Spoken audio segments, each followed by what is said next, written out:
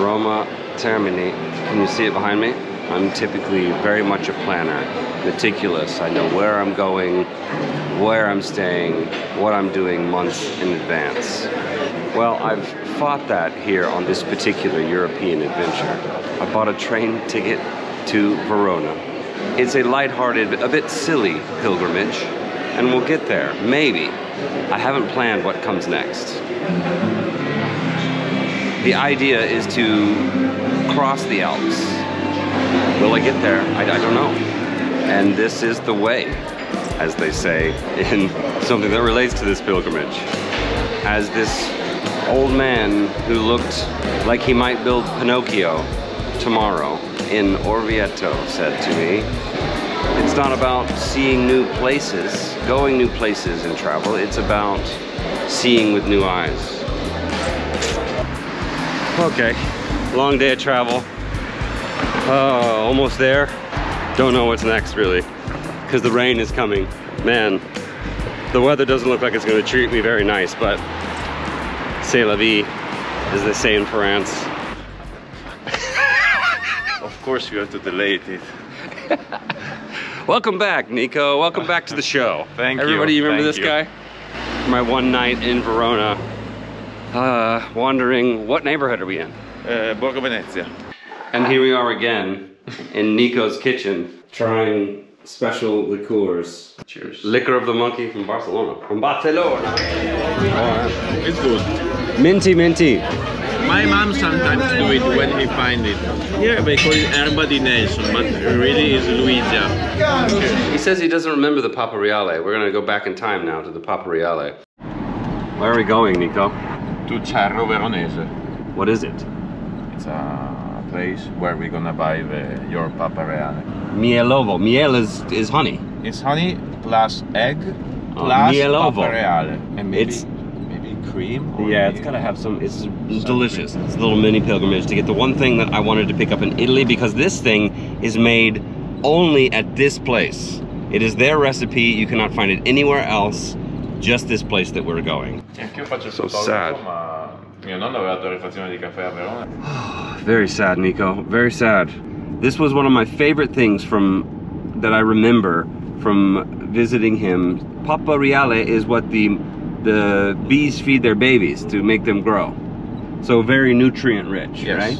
What we learned is that the man who found this recipe, which he found a way to take all these different things that go in here and keep them from separating, keep them creamy. He died 8 years ago. The workshop, they just changed it, turned it into an apartment and sold it off. And so that legacy is gone. But we did buy this now, which is another legacy of a monk or a priest. Priest probably. From this area, went on a mission to Madagascar. Yeah. And he is a beekeeper. I think he brings the bees close to the trees, but they are wild trees. Okay, wild eucalyptus trees in Madagascar. He brings the bees there, and they make their honey from those eucalyptus trees. Yes. This is very Italian, huh? Yes. Tell us the story, Nico. We have to do it. To have white wine. Maybe 2, 3, 4 glass. From Okay. 10 to Okay. 12. All Then right. we go for lunch. Very, very Italian thing. Prosecco is from Veneto, yes? Prosecco. Bubbles. The Italian champagne. No? No? No, okay. Italians arguing about wine. This is the famous, like, champagne is the famous French bubbles. This is the famous Italian bubbles. Italian bubbles, Yeah. yes. Okay, chef. Okay. This is why I do not eat tiramisu in the United States. Rosanna, show us the way. Questo ad Astin. Ah, this one is for me. Truly Italian mother making tiramisu, how lucky am I? Little light. The truth is, dinner with Nico's parents never would have happened if I would have booked in advance. Because I wanted to book the 3 o'clock train, but I waited and I waited, and I ended up taking the 5 o'clock train, which gave us just enough time to go to his parents' house and have a wonderful 4-course dinner that is the kind of Italian experience you can't pay for. But now, we are in Austria, the pretzel bread. And finally, a big coffee. Going to see if I can get to the top of these mountains here in this cloudy day. And there's cable cars all over the place. One of them goes way up to the top, at the top of Innsbruck. I don't know, I came very unprepared. That's kind of part of the story here. To be unprepared and allow for things to surprise you.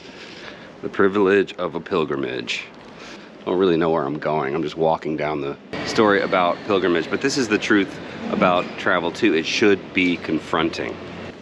If you're not being confronted with your own sort of discomfort and way of being, worldview, or just like how to order a damn coffee because you don't speak the same language, well, maybe you're not doing it wrong, because maybe it's not about right and wrong. Oh, but darling, here comes the sun, maybe for a few moments.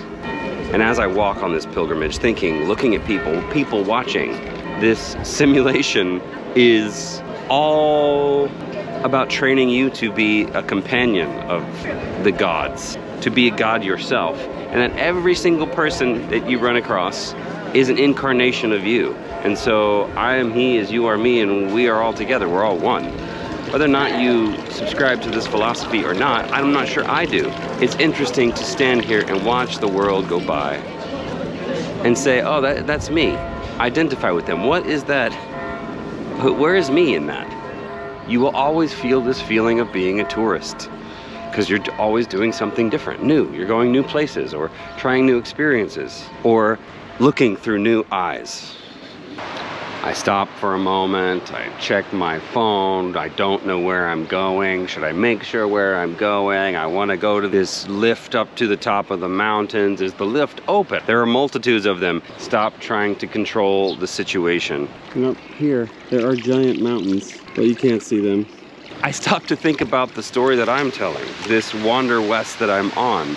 As I think about wrapping things up or coming to some sort of conclusion, if hell is made of fire and lava, then perhaps heaven is made of ice and snow. And so, though you cannot see all of the epic mountains around me, though they be there, maybe this is a metaphor for our lack of vision and the things that surround us that we are unaware of as we test ourselves in the ice and snow of life. Hey man, the snow looks good in your beard. Yeah. What's your name? Jesse. Jesse, where are you from, Jesse? From India, but I live in Germany. Anything to say to the people? It's pretty cold out here, but a lot of fun. Yeah, exactly. That's a metaphor for life right there. Yeah. It's cold, but it's fun. Ciao, man. This is the way.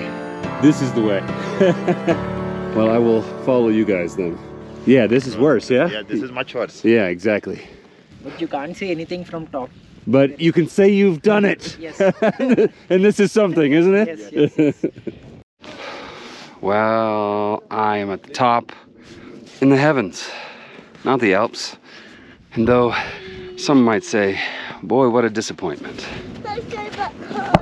I can't see anything. Perhaps it's just a matter of seeing things differently. This is a cool spot. Gonna take the public transit back to the city center, which looks more like I'm entering the hive of an alien species or something. I've decided to rent a car out of the Munich airport tomorrow. There is there's one place that I'm headed, this magical mystery pilgrimage that we'll get to. Maybe, or maybe not, I hope. I think that's the way we're going. Now I have a car, so it's gonna happen. In Germany, at the airport, and now to travel back south. I am now in the town of Garmisch-Partenkirchen. Garmisch-Partenkirchen. But I really don't know.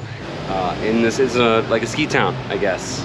It's maybe a little walk around this little village here on the edge of the Alps. You see this little peak behind me? The sun is back out, or trying to be back out. So I'm gonna go check out this little lake over here. Holy shit, definitely having a holy shit moment. Finally seeing the Alps for real. Like, Oh, it's just majestic magicalness. Like, I feel like this is my first, you know, moment of the mountain majesty. Yeah, it's these holy shit moments that after several days of coming into the Alps, crossing the Alps, and being in the mist, you know, I can't deny that I felt some sense of disappointment for being lost in these clouds that are now returned quite a bit here. But once you get it, and maybe waiting for it, it's just like, oh, it's like a drug. It's it's a powerful feeling. Wow, look what the universe did. Look how beautiful this planet is. God, I love the sound of a waterfall.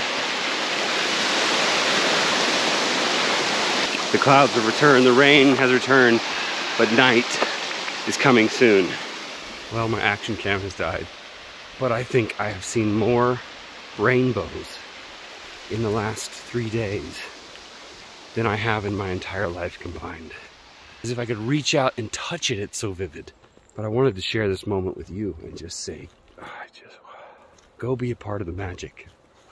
Traveling. I spent most of the day in a train, to another train, to the airport, to rent a car, to drive back down south for 2 hours, to wait in the rain, to finally make it here. And there's 1,000 reasons not to be here. But man, I am just feel a sense of honor to be here right now. I suppose it's not really important to know where I am, and I thought, hey, if this is something you want to find, you will. It is now the final day, and we carry on to the culmination. What I've been reminded is that it's not about the destination, but the journey. That very unexpected hike around the lake that almost didn't happen. And how absolutely cute is this little hat in the mountains. Whew, well, I'm just riding along on the highway, and I look up to the left, and atop the hill, this very steep hill, is an epic castle ruins, and I just think, well, how did they do that? What is this song? Lithuanian ethno song, ancient one, like from the pagan times, about the mountain. Oh. But I just decided to pull over, and there's a bridge. Can you see it? Like, what? You see that thing over my head? That's a walking bridge, but we're gonna go to the top. We will sing for you in the next stage. Yes, you will. I will follow you then. I mean, living for the holy shit moments. And now we howl like a wolf. Traveling with my new friends.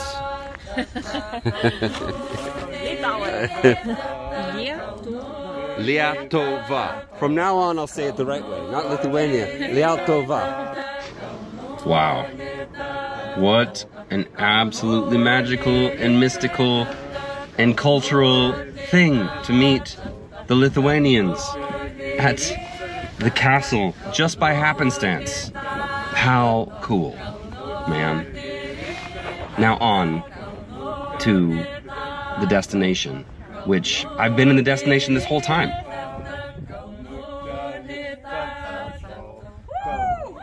Yeah.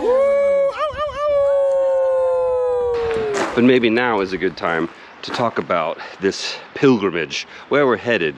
It's a bit of a silly pilgrimage, a storyteller's pilgrimage, if you will, because this place that we're going is what inspired one of the great storytellers. Yes, Walt Disney, but there's more to this story. It's not just about Disney, it's also about this mad king, so they say, who built this castle in the late 19th century when castles like this weren't being built. You know, he wanted to dream of the glory days when Bavarian kings, when Austrian kings could build such things. So it's just like this strange museum. What this has become, people didn't know at the time that it would become such a destination for people. I am following along this maze of life, this wonder, these holy shit moments, so I can have some inspiration, some aha, some wow. Well, as it likely should be, it's the wettest of my experiences here on this pilgrimage. There will be no wondrous pictures because we are in the clouds, surrounded by the mist. But you can't take pictures inside.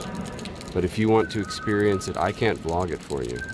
But what is even more remarkable to me than this castle is the journey to this castle.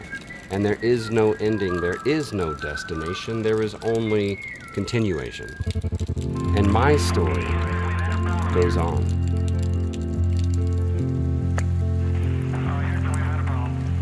But interestingly, Walt Disney borrowed a lot from the Brothers Grimm and European culture, whose fairy tales don't always work out so perfectly. And I'll end this story with some reality, which seems appropriate for reasons I won't get into, but I'll let this story tell itself.